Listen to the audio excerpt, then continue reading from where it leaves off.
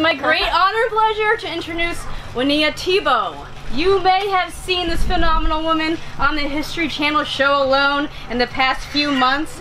This is one of the most courageous people on the planet. She volunteered to be dropped in the Arctic on the eve of winter by herself to see how long she could survive with 10 items such as a bow and arrow, and she can tell you all the details, but nothing like a tent or a generator. None of those things got to go with her, or a food truck. So she really had to make everything come together on her own and survive a tremendous experience that she really navigated with such grace. And she's also the founder of Buckskin Revolution, and I'll let her tell you all about it, but she is a national role model for so many things: ancestral skills, primitive skills, and how to know what's happening in the woods around you by listening to the birds. So we are so honored and lucky to have you here to tell us about your experience and tell us what the birds told you out there in the Arctic. As Molly said, I have been studying and teaching ancestral skills for the last 23 or so years, and what I mean by that are some of the skills that our ancestors, not just our recent ancestors, but going back, you know, thousands to hundreds of thousands of years, used to live in the world in a way that was sustainable and in deep connection with the landscape around them, dependent on that landscape for their lives.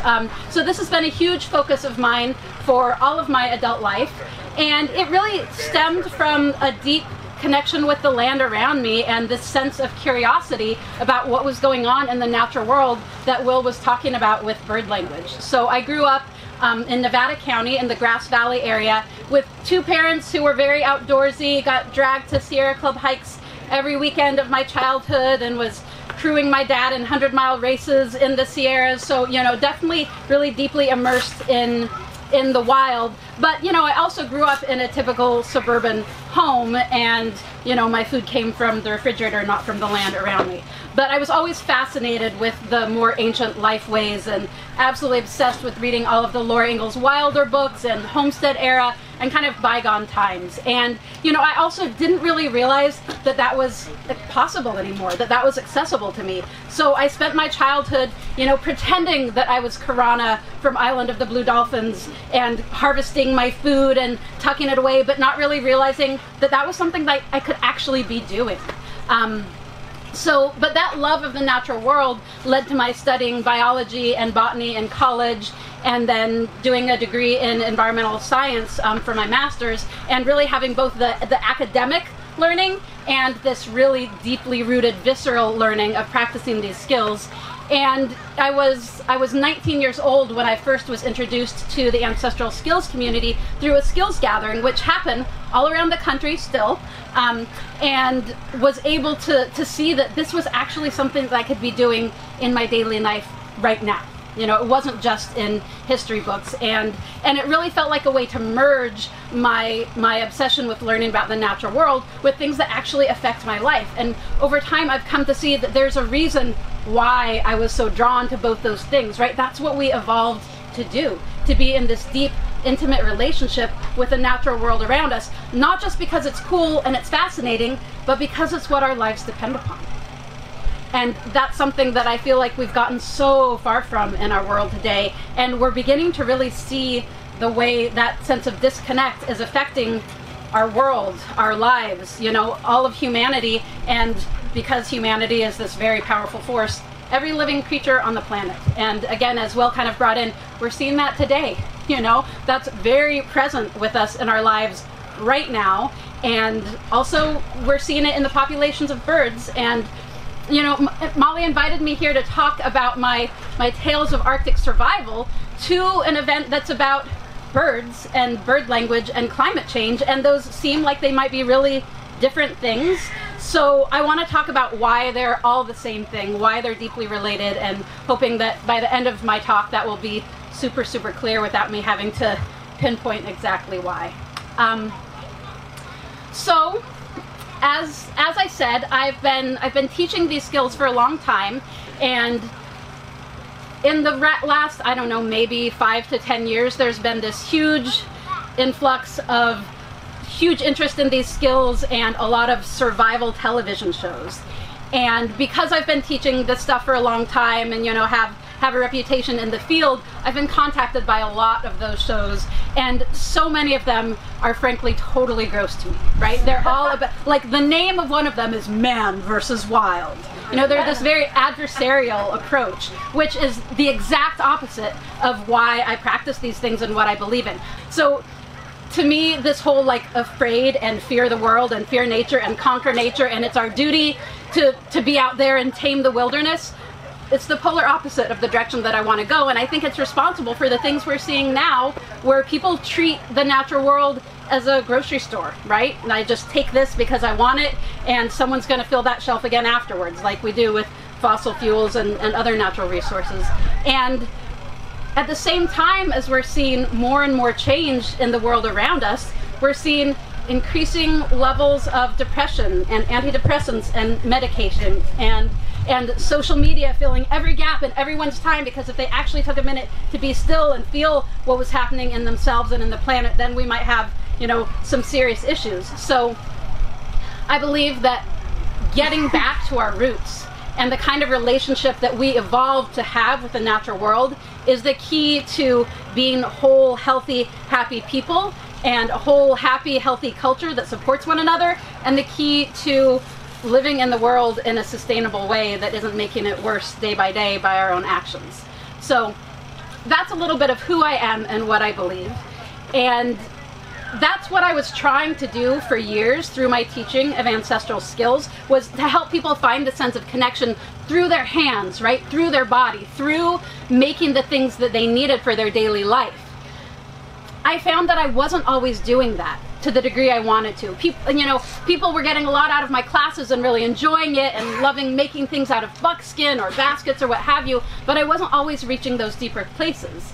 And through my teaching at these different gatherings, I came into contact with the folks from Weaving Earth, Will and the folks that he works with, and saw that we were really trying to reach the same places with our teaching, but we were coming from different places. Right? They were coming from the connection, and I was coming from the skills, but we were both trying to get to that place of connecting to who we are and who the people around us and what the world is and our connection to that and our place in it. Years later, I found myself in a place of having left my skills school and left the off-grid community I was living in, and finding myself kind of searching for something new, and ended up becoming a student in the Weaving Earth program and really diving into bird language and nature connection in a really different way than I had even with a master's in environmental science and having taught in the skills world for decades.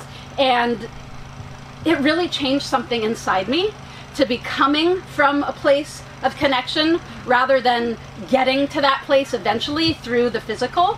And I feel like it just really upped my understanding of the world around me, my connection to myself, and my belief in myself in a really different way. And it was from that place that I received an invitation to do this show that I had heard a little bit about, which was called Alone.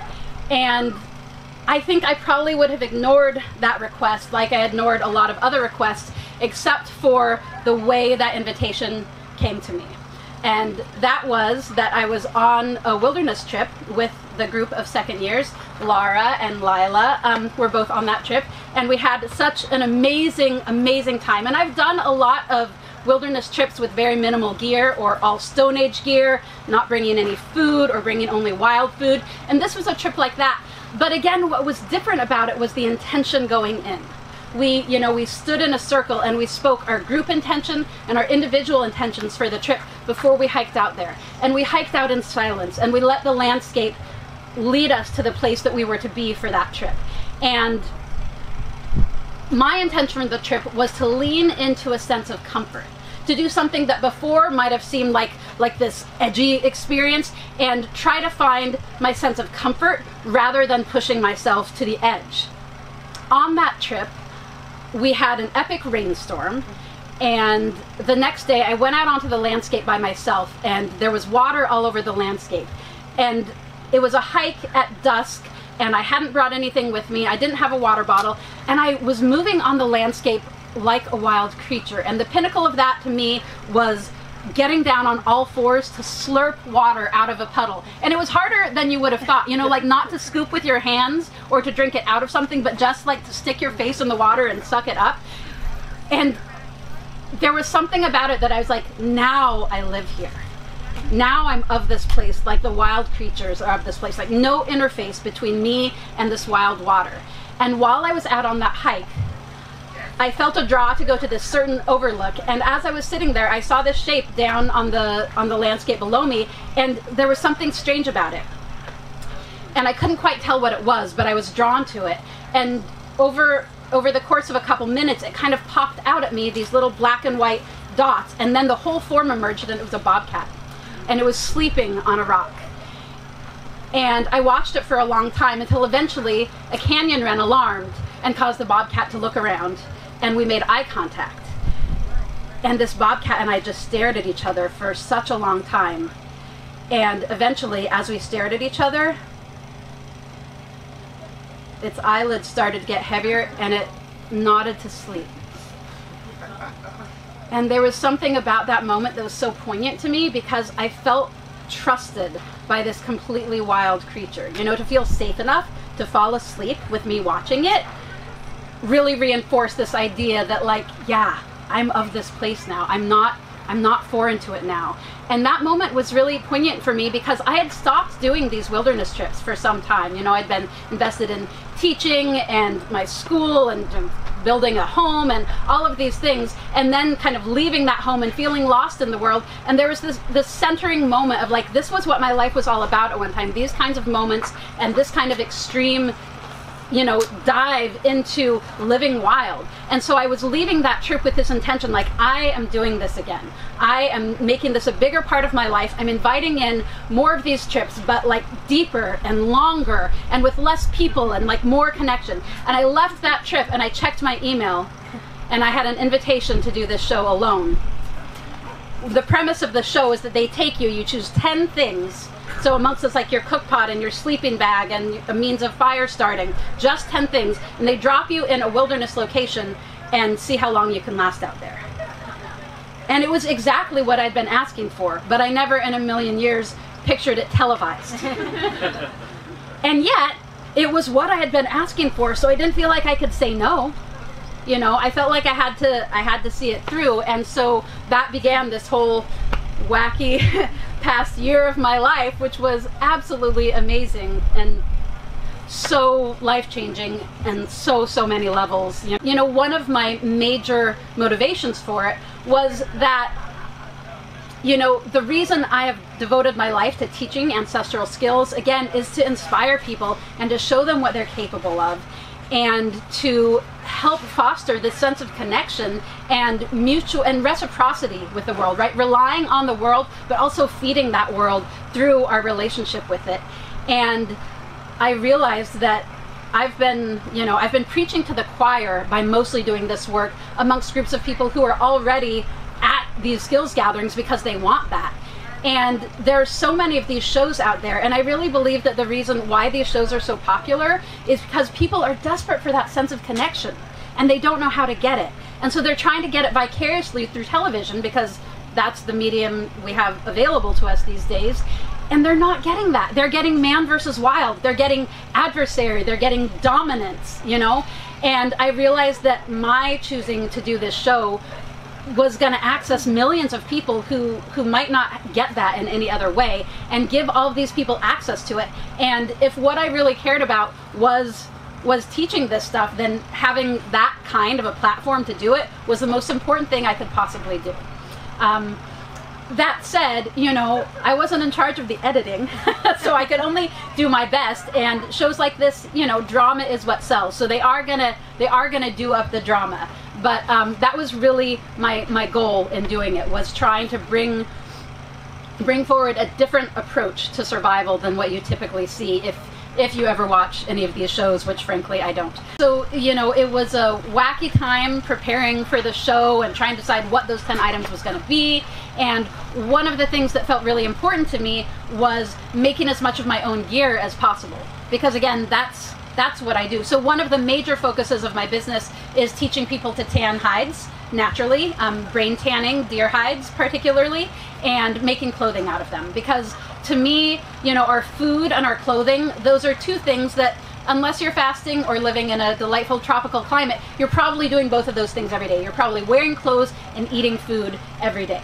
So I like to focus on those skills that really are a part of people's lives on a daily basis. And so for me, I had very little time to prep for this survival adventure, and I didn't know where I was going until the very end. But I really wanted to do it in my own homemade gear, because that's who I am and what I do and what I really wanted to represent.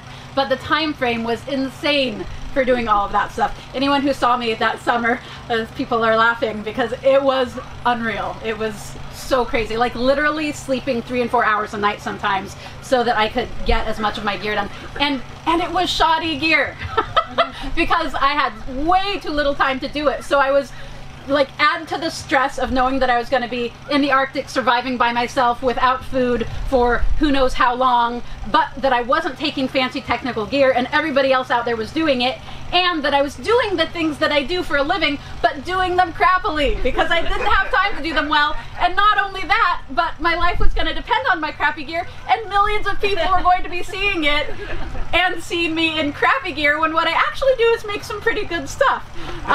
So it was pretty wild, but you know, that was my commitment, and I decided I wanted to go as myself with my own gear or not at all. So I slept 4 hours a night. Oh, and then also in the middle of my prep time, my mother had a horrible accident and broke her leg and was in a wheelchair, and I had to go and live with her for a month of my 2 months prep time, helping my mom out because she couldn't do anything for herself. So it was crazy. But also I feel like there was some way that the intensity of that summer and the fact that I lived through that meant that I could survive anything Arctic, be fine.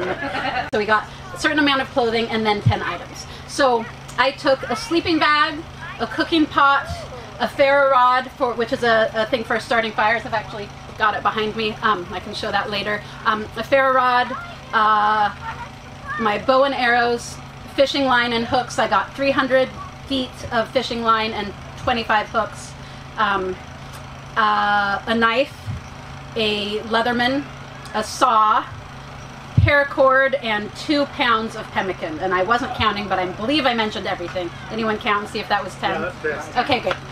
So that's what I had with me, and a huge case with 60 pounds of camera gear and a tarp. We were given 1 tarp because we had all this fancy camera gear, so they wanted to make sure that our shelter was going to be waterproof. And a first aid kit, and that's it. And people are like, well, what about your journal that you kept? No journal, no nothing, nothing extraneous, nothing that could have any survival advantage, nor anything to help keep you sane in complete isolation. Because that's a big part of the premise of the show, and the survival aspect isn't just that you're out there without shelter or food in the Arctic, you're there by yourself. They asked, you know, well, what's the longest you've ever spent by yourself? And I didn't even know, you know, I've never kept track, like, oh, didn't see anyone today. But probably, you know, like 6 days, maybe. You know, probably like 4 or 5 days is my longest solo backpacking trip. So I had no idea how that would be. And I actually worked with a friend of mine who a bunch of folks here know, whose name is Twig, who works with, he works with this healing modality, trauma healing modality called somatic experiencing, and it's all about understanding the nervous system from a physiological perspective and the ways that we process trauma in our body. And I did a lot of work with him on how to regulate my nervous system in isolation, because most of what makes people feel okay is social engagement. Very literally, the act of nodding your head and raising your eyebrows and speaking, that is hardwired to your nervous system and to your heart. So when you're having panic, speaking to another person literally lowers your heart rate. So the idea of not having that out there was a big thing, and you know, he's a good friend of mine, and so he was saying this is going to be a bigger deal than you realize. And I'm going to circle back to that because that's really important in my story and how birds and bird language and the natural world tied into my story. It was below freezing before we even left. It was sleet and snow and intense weather before we ever left. So they had us for about 9 days, kind of at a base camp before we got set in our individual locations. And the weather was already really intense, and I actually ended up changing a couple of my items last minute because of the intensity of the weather before we left. I had intended to bring snare wire and use that and fishing line as my cordage, but these winds were so intense before we left. They were threatening to blow over these wall tents that they had us in, and I thought, oh my gosh, trying to build a shelter without cordage or just snare wire as cordage, given these conditions, you know, wire, it goes back and forth a few times and then it snaps. That's the nature of wire. So like 2 days before leaving, I pulled out my snare wire and I put paracord in instead. So I thought, well, you know I'm going to need shelter. I don't know whether or not I'm going to need to snare, and I don't know how good I would be at snaring, so whatever. Well, I had the next 2.5 months to regret that particular decision. So the weather got intense right away, and my plan all along had been to really focus on my shelter early on because it's the Arctic, right? You never know when winter is going to hit. And I didn't think it would be hitting early September, but I didn't know anything about the Arctic, and my research had said anywhere between, you know, the end of September and late November for a freeze up and the real setting in of winter. So I think it was a really good choice for me to focus on my shelter early on rather than on food. So my first week was really focusing on shelter. Now this location is a world-renowned fishing place. People come from all over the world. There's huge lake trout pulled out of there, you know, walleye and Arctic char and whitefish and pike and all kinds of record-setting fish from this place. So fishing seemed like it was going to be the key to being out there. And it was probably day 4 or 5 when I first went fishing because I'd been focusing on my shelter. And every time I'd be like, okay, my shelter's good enough for now. I can start to focus on food. Then we'd get a storm and I'd be like, okay, let's make these walls another foot thicker and, you know, get more boughs and make this place more weather tight. So the shelter was an ongoing thing, but you know, it's not very long living out in really cold conditions by yourself before you start thinking that food is also really important. So, you know, in survival situations, it's just this constant balance of what is going to do best for me in terms of calories, and really good shelter is hugely important in terms of calories, right? Because being really cold means that you're burning a ton of calories. So it's this constant dance of what's going to give me the best return. So it was day 5 before I started really putting energy towards fishing, and it wasn't going very well because I couldn't get to any deep water from where I was. So I was going different conditions. I was trying different amounts of weight so that my line would fly further and I could get it further into the lake. But it was all of these very shallow, jagged rocks. So the more weight I put on my line, the more I lost my tackle because it sank. So then I was making floats out of willow and trying to get the right ratio between weight and floats and losing so much tackle. And no matter what I did, you know, I could get my line 30, 40 feet offshore, but that was like 1.5 feet of water. And that is not where the big fish hang out.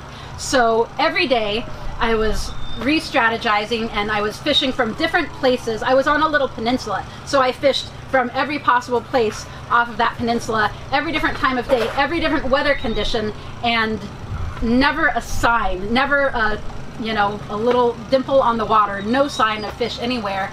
And it was the best chance that I had, so I kept after it, but it was not looking good. And I should say that there were a lot of squirrels in my area, and I had a bow, and you know, most of my target shooting, and I was shooting my bow every single day up until the day I launched, but I was mostly doing target shooting straight out ahead of me, and it's really different shooting straight up. And when you're shooting straight up, it's really hard to know where your arrows go, right? Because not only is it harder to see up versus out, you know, you have a pretty good idea, but up, it's really hard to tell the exact angle. And then also it's always going to be hitting branches if you're shooting at squirrels and trees, which are going to deflect it. So by day 12, I had lost 4 of my 9 arrows. And I told myself, I can't do this. Like, I can't keep shooting into trees. I have to make a rule that I don't shoot at anything unless it's backed by something I can see, you know?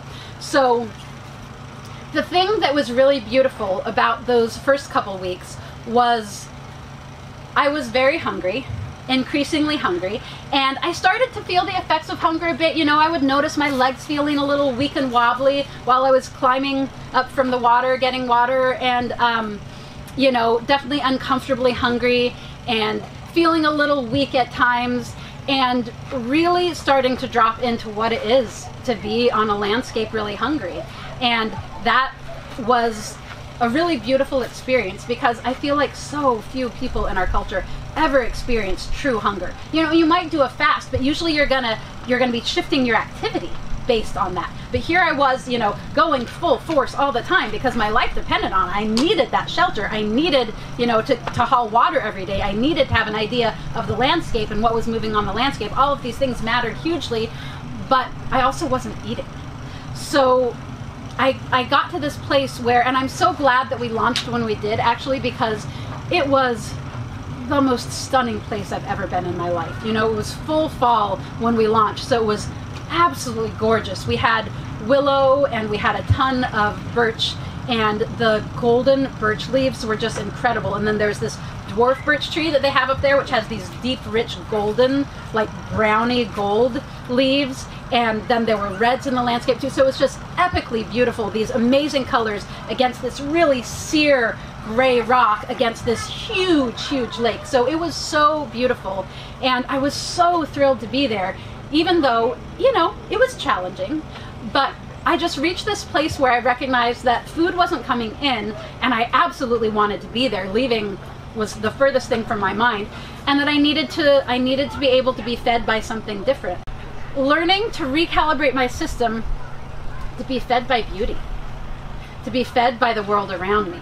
And that was so true to me. And one of the things that was really key for me in maintaining that was daily rituals and weekly rituals about connection and about appreciation and about giving back. And so one of the things I did was every morning I sang the sun up. I sat in my shelter, and those first few rays of sun, I would sing a rising sun song. And every evening, when it was starting to get towards dusk, I would go down to the water. I didn't always go to the water, but every evening I sang the sun down with a lovely sunset song caught by a dear friend of some of ours, Ida Rado. And those practices were so beautiful for me, and really taking that time, even though I was in this, you know, intense survival type situation. I use quotes because I thought it was a survival situation for those first couple weeks of going hungry, but then I was out there for another like 8 weeks, and so now I'm like, those first few weeks, those were cake, those were nothing. I had no idea, but they felt like a big deal at the time. And that sense of being fed by something greater, and that sense of ritual and daily gratitude practices, those were everything. Those really set the tone for me in my time out there, and it was huge. I'm a person who's very, very keyed into seasonal cycles and, you know, honoring the turning of the year. And so autumnal equinox is a big thing for me, and I woke up that morning and I spoke to the camera. Every morning we were required to do a daily log, where we talked about what our plans for the day were and how the night was and anything that was up for us. And my daily log, I said, this is a special day. This is the autumnal equinox. This is the balance of the year, right? Exactly equal day and night. So this is the tipping point, and everything changes from here. We go from here, we're going into winter. We're going into the dark. It's a different energy. And I said, this is the tipping point, and this is the day my luck is going to change. Everything's going to change for me on this day. I know it.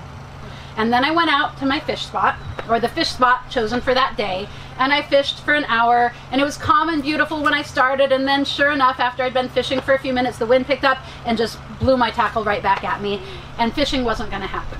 So I packed up my things, and I was heading back to my home. I really tried to call it my house or my cabin rather than my shelter out there, because shelter gives this idea of camping and impermanence, and I really wanted, you know, to own that I lived there. This was my home, not my temporary shelter. So I was on my way back to my house, and I saw a squirrel chattering at me from a tree, and it was in a low branch, and behind that branch there were rocks. And I was like, okay, I can shoot at this squirrel. So I set up the camera, because that's what you do. You set the camera up before you do anything. And I took careful aim, and I shot that squirrel right off the branch and pinned it to the ground by its chest. And that was huge. That was monumental for me, after not having had any protein and nothing but berries and little pinches. I did bring pemmican as one of my items, so I had little pinches of pemmican, but besides those I had nothing. And here was a squirrel, teeny squirrel, but it was a squirrel, and it was amazing. And I was so grateful, and I was so moved, and it was the day I said things would change, which was amazing. So I'm hiking back to my house with my squirrel, so excited to process it and eat it, and on my way back I hear this noise that I'd never heard before out there. A little squawking noise, and I look up in a spruce tree, and there's a grouse, and it is the first time I've seen a grouse on this peninsula. My whole time out, any sign of grouse, and there it is in the tree. And I set down my things, and I set up the camera, and I take aim, and I miss it. And then I do that again, and I miss it again. But grouse, you know, they're not used to people out there, so it's just like, oh, what was weird. And my third shot, I watched the arrow go right through that grouse, and then the grouse took off. And I went around and I picked up my arrow, and it was red from tip to feather. It was completely covered in blood and little feathers. It was like it was staged. I actually had someone comment on the show, that was totally fake, because it was like so perfect, this like blood-stained arrow with little feathers stuck all over it. So I knew that I had hit it. I knew that it was a mortal shot, and it had taken off. And this grouse is black and white in a black and white granite landscape. And it could have gone anywhere. You know, I saw the direction it flew, but it could have gone anywhere. So I set down the camera. I was like, screw filming this. I'm finding this grouse. And I looked and I looked and I looked for it, and I didn't find it. And then I, you know, was like, just sat for a while and just spoke my prayers, and, you know, how important it was for me to find this animal. Like, it wasn't just that I needed that food, it was that I had killed this animal. You know, I needed to find it. And so I picked up the camera again, and I did another circle, and there was this copse of trees that I thought it might be in. And as I'm circling around, I see this patch of sunlight, and in that sunlight is that grouse. And it was the most beautiful thing I've ever seen on so many levels. I mean, it was like lit by this patch of sun, which made it glow. You know, I don't know that I would have seen it otherwise. And it was the most gorgeous bird. I mean, they're so beautiful, seeing them up close and all of the detail and their spotted feathers. And then it was, you know, I had a little squirrel, but this was food. This was like a meal. And I was so grateful, and it was so beautiful. And to me, what was so big about that was that I felt like in that moment, the land had deemed me worthy. I had gone from no food for weeks, but still so grateful to be there, and still giving my prayers to the land every day, and singing the sun up and singing the sun down. And I felt like the land was testing me. I had had nothing to eat from the land, but I was still so happy to be there, and so connected, and so in gratitude in every moment. And that was when the land was like, okay, you've earned it. And then I got 2 things in 1 hour after nothing for weeks. It was huge, and that changed everything for me. So birds and bird language were a huge part of my story all along, but that bird changed my life forever. You know, that moment was so huge. And you know, from then on, I was certain that I was going to be eating grouse regularly. That isn't how things went. I made that grouse last. I think I ate the squirrel that day, and I saved the grouse till the next day, and I made that grouse last 5 days, which was probably foolish. You know, that's like, I mean, grouse is smaller than a chicken. That's like making a chicken breast last for, okay, it's like making a game hen last for 4 or 5 days. So it wasn't as much food as I needed at all. But it was food, and when you have gone 2 weeks of intense activity in a very cold place without any food, the difference between food and no food is so huge. And there were so many huge lessons that I brought back from my time in the Arctic. One of the biggest ones was, we have no idea how good we have it. You know, we have no idea in this country. There are places in the world where people understand the value of food, but this country, things are so out of proportion. And the biggest take-home message that I want to, well, there are so many. One of the big take-home messages is that, all right, that is I've yammered on for 40 minutes. I'll yammer on for another few before opening to questions. But is that any day that you have food, any food, but if it's enough food, that is a good day. You have nothing to complain about. If you have enough food, that is the source of all life. It is the most important thing, and we take it for granted. We use it for entertainment. You know, we have no idea what it is to live on the edge of survival the way that wild things do. To feel viscerally what animals in the landscape feel when they're out there, you know, like what every little piece of grain that you drop from your popcorn, what that is to a wild animal that lives on the edge of survival like that. It's so important for us to be more in touch with that. A practice that I've had since leaving is occasionally fasting, going a whole day without food, just to remember that. I just feel like it serves us so well to really know hunger and really know want, because we so rarely do in our culture.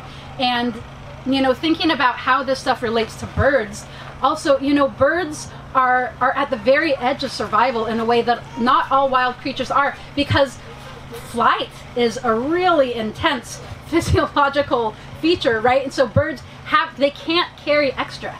They can't put on extra weight in the way that other animals can, because they have to fly with it. So it's a, you know, it's a null equation. If you put on a lot of extra weight as a bird, then it's just harder to fly. So they are living in that precarious place where, like, the food for 1 day or 2 days makes a big difference in their life. And I was starting to get a little bit in touch with that in 2 weeks, but it took me several more months out starving in the Arctic to really get that in a deeper way.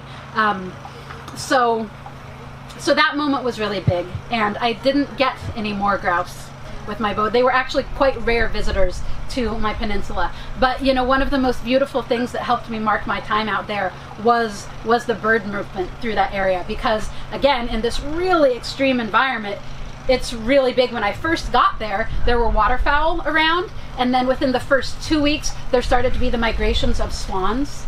So there were trumpeting swan flying over my peninsula all the time. It was so amazing. These huge, beautiful, kite-sized white birds that were just honking in this crazy, eerie, melodic, you know, really unusual noise all the time. So the trumpeting swans definitely marked my first couple weeks out there, and then the time after which they left was a big marker. And then the gray jays showing up, and what companions those gray jays were. And if you you know, are bird enthusiasts and know the corvid family, know that they're really different than other birds, and Will spoke to this a bit. They have a lot of personality, and gray jays in particular, they're birds that are mostly in northern areas, and they're so inquisitive and curious and friendly, and mostly they live places where there's not a lot of handouts. You know, they don't get that kind of jaded seagull attitude. So they were, you know, that was really lovely to have that relationship with the gray jays. And there was another bird that I wasn't familiar with that started to show up about a month in, which were called redpolls, and I didn't know that they were called redpolls until after I came out. But these beautiful little, I called them zoinkers, because they would make this zoink, zoink, zoink, zoink name. So, you know, again, not knowing the names of things, then you name them based on their characteristics. So I called them zoinkers, and they would be like a flock of 100 or not at all. And they would come and they would eviscerate all of the berries on my peninsula, which I would have thought was cute some other time. But it was really frustrating, because that was mostly what I had was cranberries that were already very low food value, but I started finding just all of these husks of cranberries, just completely eviscerated little cranberries where they would just leave the skin. So it's like not just that they ate your food, but they're like, I ate your food, you know, leaving the wrappers around. So, you know, birds were very much tied into my story in all kinds of ways. Chickadees also were really important, and asked Laura to do a drawing of a chickadee for me before I left, because I really identify with chickadees. They're a bit of a totem bird for me, partly because they're so tough, but they're so little and cute. You know, like they're these teensy little puffballs that are so unassuming, but they live in some of the most extreme environments in the world, and they're some of the only birds that live year-round in those environments. So here we are, the freaking Arctic. It's really extreme. It is really cold. It's really intense, and they're just like chipper and in the branches and, you know, dancing around. And I like to think that I'm kind of cute and little, and that people might think I'm not as tough as I am, but I'm tough, damn it. And you know, I got the like stripes of white and dark on my head too. So chickadees are like my people, and chickadees would come through regularly. You know, in my spot I'd have little flocks of chickadees, and so I said that I would circle back to what it was to be out there without human contact, you know, and being alone and the isolation. And I was expecting some of that. I never dealt with that at all. I never needed to pull out any of those tricks that my friend Twig had taught me for regulating my nervous system. I just absolutely felt like I was stepping into this greater community from the second I was on the ground.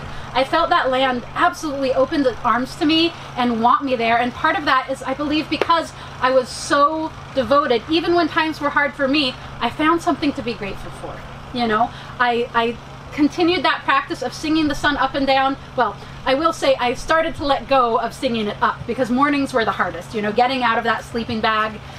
Sometimes it was all I could do to get my boots on. You know, it was way below zero by the time I came out.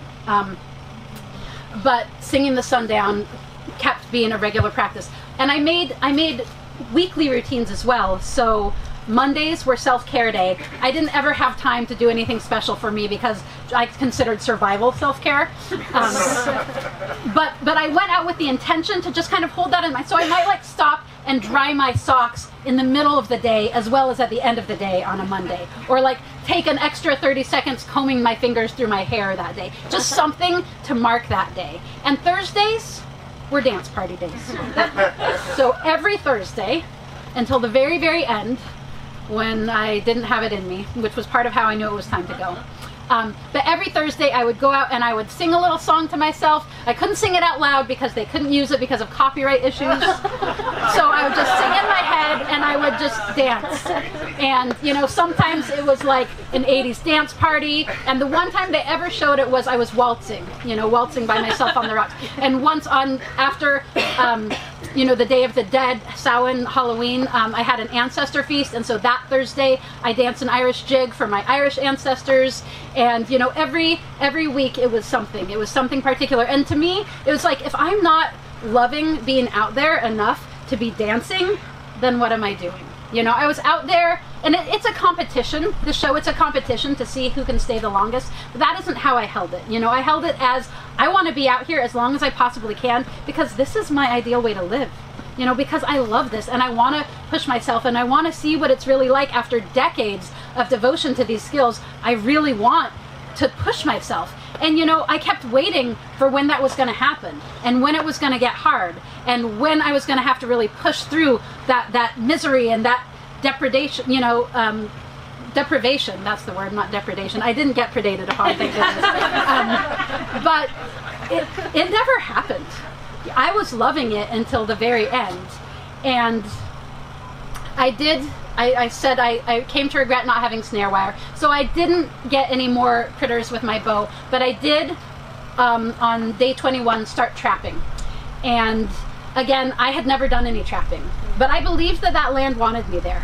I really felt that. Another thing I didn't say in terms of my gratitude practices was making an ancestor plate. Every time I had food, I made a little plate and I offered it to the ancestors, and that was really important. And week 3, I decided I need another weekly routine, and that's going to be Food Friday. Every Friday I'm going to do something different about getting food. I mean, every day was food day, but Fridays I would do something different and innovative. And so the first time I did that was day 21, and I saw some fresh rabbit poop and I set a snare, just kind of making it up as I went along, making a, you know, I've studied a lot of this stuff, but I hadn't actually done it. It's not legal to do any of the places that I've lived. So I used my fishing line to make a noose, and I used a springy sapling and did an elaborate system to hold that down with the noose, not believing that it was going to work because I didn't know what I was doing. And I woke up the next morning and I went to check it, and I caught a rabbit, the first snare I have ever set up in my entire life. Snaring was my life from that time on. And I didn't have snare wire. I had fishing line, which is very chewable, and rabbits can eat their way out of very easily. And fox can chew through and steal your rabbits very easily. So, you know, I lasted for 73 days. It got as cold as -25 by the time it came out. I lost 50 pounds. Oh my God. And I was loving it. I was having the time of my life every single day. And they would come out, they do medical checks on you. Once it gets to a certain point, they do medical checks on you because they can't have you die out there. And at first they were kind of concerned about me and like, you know, how does it feel to be this skinny? And I'd be like, I don't know, I'm not even sure what you're talking about. Like, I'm doing great, I feel so strong. I felt so strong. I felt so strong until the very end. And I continued trapping, and I had long periods of not being successful with trapping, and then periods with stuff just barely trickling in. I never had enough to eat. Not a single day out there did I take in as many calories as I was burning.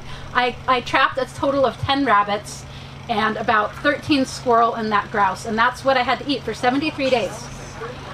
So it's kind of remarkable that I only lost up 50 pounds.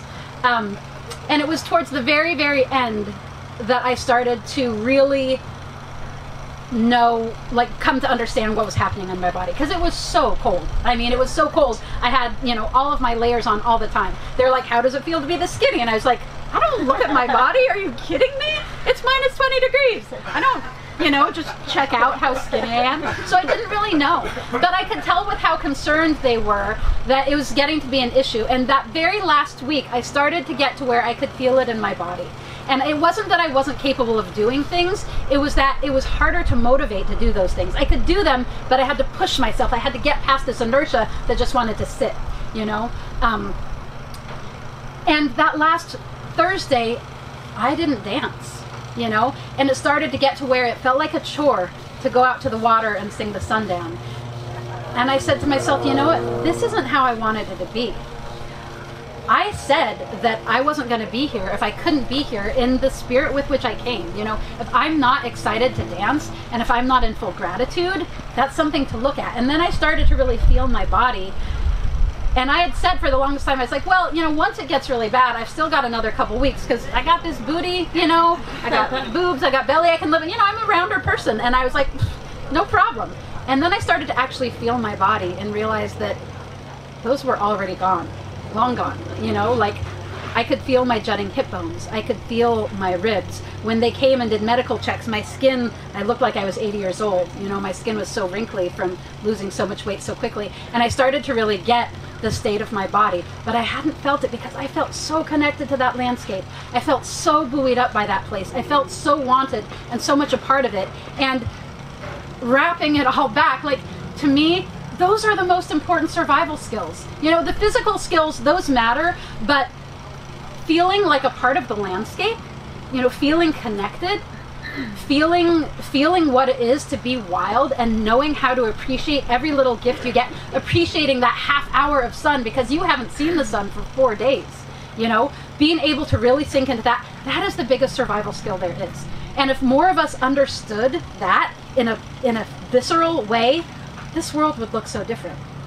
You know, like if we could come to appreciate what 1 calorie means, rather than filling every spare moment with something to entertain us or distract us or, you know, make us feel good about ourselves, because our culture tries to make us feel like crap, so we'll buy more stuff to feel better. You know, these are not just survival skills for the wilderness, these are survival skills for being alive today. And if people could find that and feel more whole, then they wouldn't need to be extracting from the world in the ways that are causing the demise of everything that we know and care about and depend upon. So, to my mind, Arctic survival and birds and bird language and the survival of the planet, those are all the same thing. And my business is Buckskin Revolution because I believe that these skills are revolutionary. And that returning to those skills that we evolved to do changes something inside us, changes our culture, changes our world. And that's the work that I do now. So I have a YouTube channel, and I'm trying to put out more videos about this stuff. I have a couple books that I'm working on. I have a website you can check out, buckskinrevolution.com. I have a mailing list over there. Check out my videos and subscribe to my YouTube. But I'm trying to start a revolution. That's why I did the show. That's why I named my book and my business what it is, because I feel like these skills are super vital, and that you don't have to rely on them. You don't have to go and live 2.5 months in the Arctic to feel what it is. But just, you know, like to harvest something wild that you ingest once a week. You know, any little way that you can incorporate this stuff into your life, it's going to make a difference. And that's what I'm trying to put out in the world. And I know I've probably spoken too long because I tend to do that. But thank you all. Oh, it's exactly 5:30. That's when I was supposed to stop. I don't know if you want to do questions or should just that. So we can hang out a little bit if folks want to ask questions. Yes. Hi. I have 2 questions. The first one's really simple. What is pemmican? Good question. So pemmican is a mixture of dried meat and fat and dried berries. So it's this really rich protein and vitamin and calorie source. And then the second, I was just wondering, you talked about like the weeks and the day numbers and your rituals. How did you keep track of time for that long? Great question. So I had a Hearthstone and I would write the day of the week and the date on it and how many days out. And I did that religiously for a while, and then I was like, or I could just look at that little number on my camera. Oh, there you go. And so eventually I started doing that, because the camera said the time and the date on it. That's funny. Yes. So you talked a little bit about how the birds kind of make you feel less alone out there. Maybe I was hoping you could talk a little bit more about like what the birds and observing the birds helped you. How that helped you. Absolutely. Yeah, you know, I had all these ideas for this talk, and one of the things I wanted to say is, like, you know, I think that people think about how bird language relates to survival, and that, like, you're out there and then you hear an alarm and you turn around and there's the cougar about to pounce on you. And I didn't have any moments like that. But I did have one profound, like, real bird language moment, which was being in my shelter, or, you know, working around my shelter and hearing a bunch of bird alarms, like hearing a very different kind of bird language than I was used to hearing, and I knew that they were alarms. And I went out to this clearing near my shelter, and there was, like, classic bird language, a parabola, which is one of the shapes, which is a bunch of birds alarming and pointing out an avian predator. So I got to see, there was this huge accipiter, which I believe was a northern goshawk, right, because they're the biggest accipiter was huge, and all of these birds alarming and pointing to it, and I got to watch it for a while, and I got it on film, but they didn't show it. They show, like, 0.01% of our footage, right? Because I had thousands of hours of footage, and they showed me for like 50 minutes total. But, you know, also I think the thing for me with bird language, and I think Will was speaking to it a bit in the sit spot, is just feeling like a part of things. So to me, like, I never felt alone, not because I knew what the birds were saying in that moment, but because I have a practice of sitting regularly and dropping in and feeling like a part of the landscape, and so that was with me the whole time. I mean, certainly, you know, there were bird language things like that event, but nothing directly related to survival, except that sense of curiosity and aliveness and, like, feeling engaged with the world. I think those were huge. I think those were key to my survival. And the feeling of companionship that I had from those gray jays and those chickadees, like knowing a chickadee and knowing, like, you're my guy, like, you're my totem person, and having them show up regularly, I mean, that felt like being directly spoken to, you know? So, yeah, it was huge. Yes? Slight change of subject. How did you get back into eating again after, like the first few days afterwards, did you have to gradually start eating? Yes, there's a whole process, because you can kill yourself starting to eat again after that level of starvation. I actually have a YouTube video about it, which I would recommend you to. Number 3 of My Body on Alone talks about my recovery process, but it was a slow process of easing back into food and being skinny for a while, and then putting on way too much weight too fast, and having some compulsive eating stuff, because that's gonna happen when you starve for a long time, and then gradually coming back to my normal body. I would say I still carry a little bit more weight than I did before I went, because my body needs that to feel safe, you know, which I think is great. It makes perfect sense.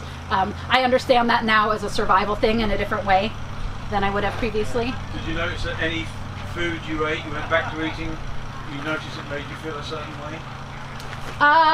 I was really sensitive to sugar for a while. Yeah, I would really feel zingy and weird and off in my body after having refined sugars. I had them anyway. I was all about them for a while. I got back just before Christmas, so I was like all about Christmas cookies. My housemate and I, you know, I no longer live with the same person, but we still laugh about that. Just like there were a lot of baking going on in December. But yeah, it was profound. It's still profound. It's still different. My relationship with food will never be the same. Did you have your hand up? I guess I'm just curious, you know, such a profound, life-changing thing. What would you say, just off the top of your head, is the biggest difference in your outlook as opposed to before, as now, after? Yeah, what's the biggest change you've noticed? My self-confidence is definitely different. Yeah, I mean, I feel like I can do freaking anything, you know? I know that I can't necessarily, but like I didn't know that I was capable of that. So I felt like I just proved myself in a huge way. And I also feel, I guess, more confident in what I have to share with the world. I have the same message. I'm sharing similarly, but I believe in it. I believe in the potency of it so much more, having really lived into it in such a really deep, profound way. So yeah, I mean, there's a lot of other things certainly, but like in terms of the biggest thing, that's one of the big ones I would say. Yeah. I really loved your premise that if we could be more connected to the place around us, we would behave in a way that's better for the planet. I was hoping you'd give us a couple more ideas of how we could do that regularly, daily or weekly, little ideas. Yeah, sure, absolutely. I mean, I definitely, you know, some of the things we've been talking about here, I really feel like sit spots and bird language are huge. I really, you know, I think that one of the things that we're really missing in our culture is just slow time. I think that, you know, we can take in and take in and take in and think that it's enriching our lives through learning about this or that, but when we never take the time to integrate, you know, we never just have an hour unplanned, completely unplanned, where we just do whatever we feel like doing, that's when we actually start to process all of the things we're taking in and integrate. I think that, you know, my personal mission is having people have more things in their life that come from the land around them. For me, that's wearing buckskin clothes regularly. It's eating wild food. I mean, I'm a huge advocate of finding something wild to eat as often as you can, you know, to develop a relationship with the wild things right around you. You could live in, you know, in a townhouse in San Francisco and have zero access to anything but concrete, but there's pigeons in the city, you know, and there are like seeds and pollen in the air and spiders flying through on webs, you know, like connecting with something in the wild, you know, developing curiosity and like not just knowing what the bird is, but noticing that, oh my God, scrub jays have this little patch of white above their eye. I've never seen that before. You know, like really cultivating that kind of relationship where you actually feel connected, and that starts to change you on a deep physical level as well as emotional, and encouraging that in your friends, you know, like asking your friends,